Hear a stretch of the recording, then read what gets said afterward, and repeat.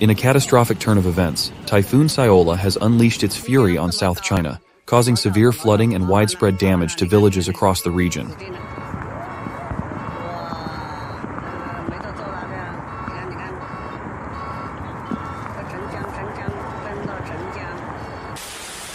The torrential rains, coupled with overflowing rivers, have left many communities underwater and residents struggling to cope with the disaster.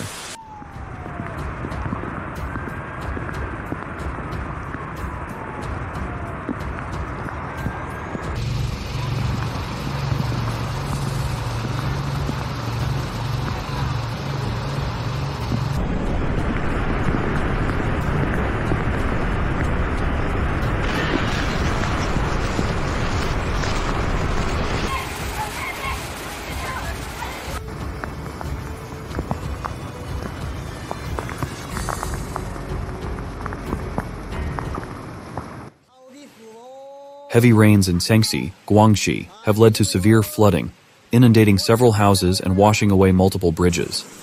Local residents were caught off guard when the water surged into their homes late at night, causing extensive damage and disruption.